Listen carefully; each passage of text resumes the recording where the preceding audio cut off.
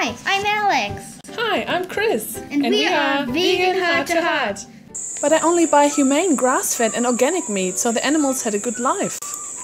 So you feel it is ethically and morally justifiable to take the life of a happy animal instead of one in less happy circumstances? Yeah, sure.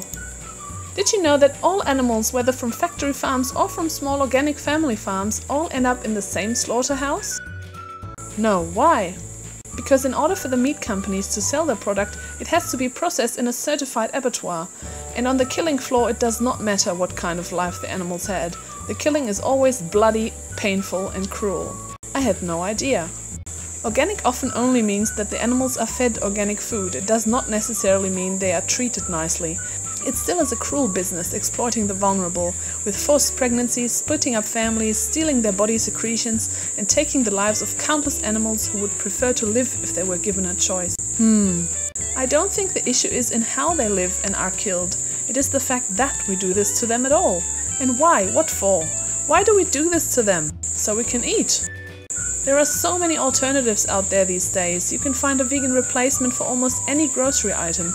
It is just not necessary to eat animals and their secretions to live healthily and deliciously. Why do something so cruel and unnecessary to billions of animals every year if we don't have to? It's just what happens. Yes, unfortunately it is. But can unnecessary killing and slaughter ever be truly humane? Death does not come easy to a being who values his or her life.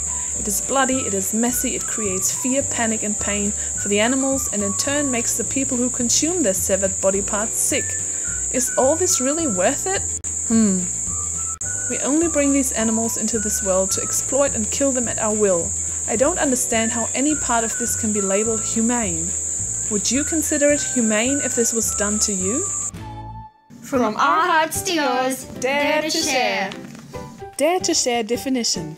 Be fearless, be brave, for the animals, the planet and yourself. And subscribe, like and share our videos and images, of course. Share who you are, share your truth, ask honest questions and give honest answers.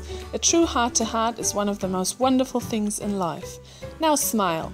It's impossible to be worried when you smile.